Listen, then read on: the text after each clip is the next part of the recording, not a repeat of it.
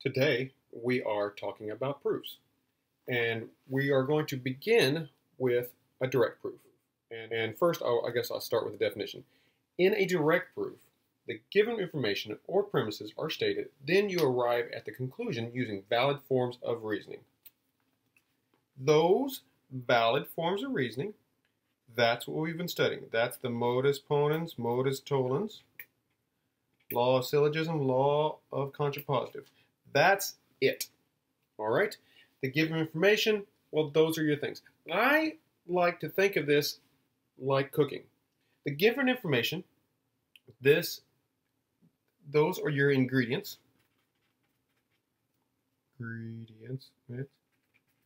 And the valid form of reasoning, those are your tools. So you take your ingredients, you put them together, then you use your tools to come out with the final product. So you put the flour, the sugar, the baking soda, the milk and the eggs, and then you put them you mix them up with your mixer and you put them in the oven and you come out with a cake, right? You can't do things backwards. There's a certain order to baking. So same with logic. So let's just do an example. Here we go. I have my premises. Those are my ingredients. I have my conclusion. That's where I want to go. That's my final product. And I'm going to use my tools to arrive at the conclusion. The way I'm going to do this is systematically. All right? We've done this all year long, and now we're going to use it logically. So the first thing I want to do is pull out the ingredients. I'm going to pull out if P, then Q. And I'm going to call that. I can use that because it's one of the premises. Then I'm going to pull out another ingredient, and we'll see what goes together. I'm going to pull out a not Q. Also, another ingredient.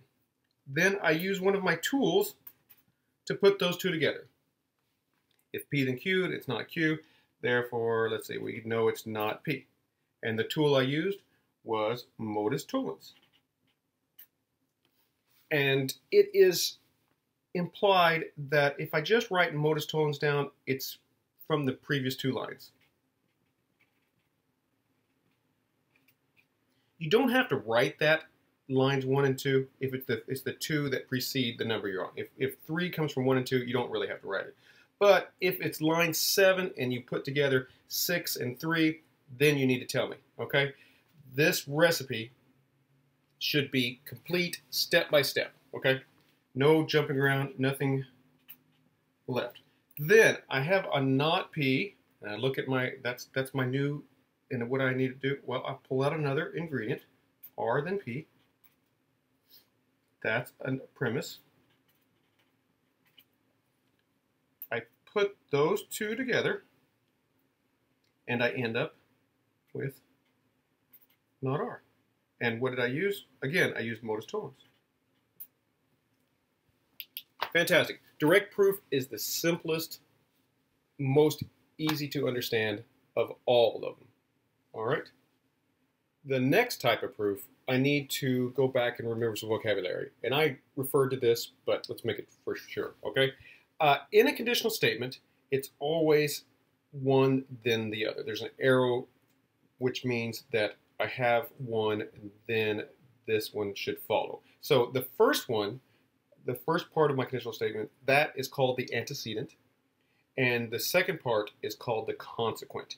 So the consequent follows the antecedent. And one way to remember that, if you play poker or something like that, you always have to put an ante into the pot. That's before you get your cards. And the consequent, well, that sounds like consequence. Something happened, therefore there are consequences. The second type of proof is a conditional proof. And here's the definition of that. A conditional proof begins with an assumption that the antecedent is true, then logical reasoning is used to show that the consequent must also be true. In other words, a conditional proof shows that the antecedent implies the consequent. I'm going to show a connection between one and then the other. The only difference between this and a direct proof is I'm making that assumption. I'm assuming something's true, and then I'm going to show that I get something else. All right, here is our example.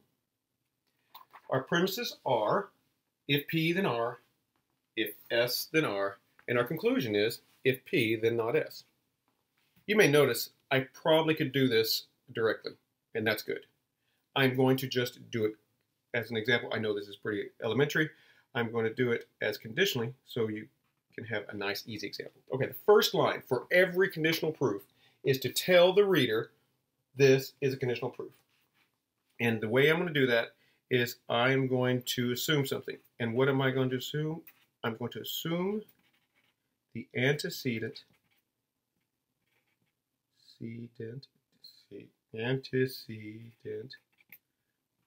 is true. And remember, the antecedent is the first part. So we're going to assume that P is true. Notice that is not one of my premises. So with a conditional proof, you actually get another kind of premise in there. And that's what's really powerful about it.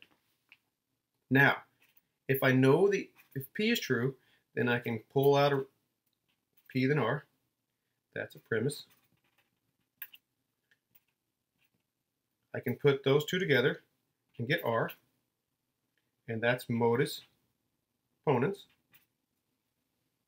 I can now pull out another premise.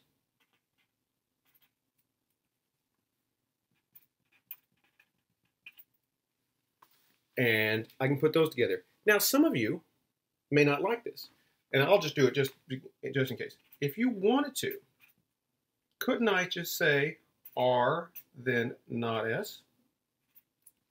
Changing 4 to 5 around? Yes, I can. And the tool I'm using for that, that's the law of contrapositive. So you wouldn't have to do that, but that's good. Now I'm going to put 3 and 5 together, giving me not S. So that's modus ponens, lines 3 and 5. Then finally, so notice I'm going to start with my antecedent and I end at my consequent. The last thing I need to do is write a conclusionary sentence. Assuming P is true,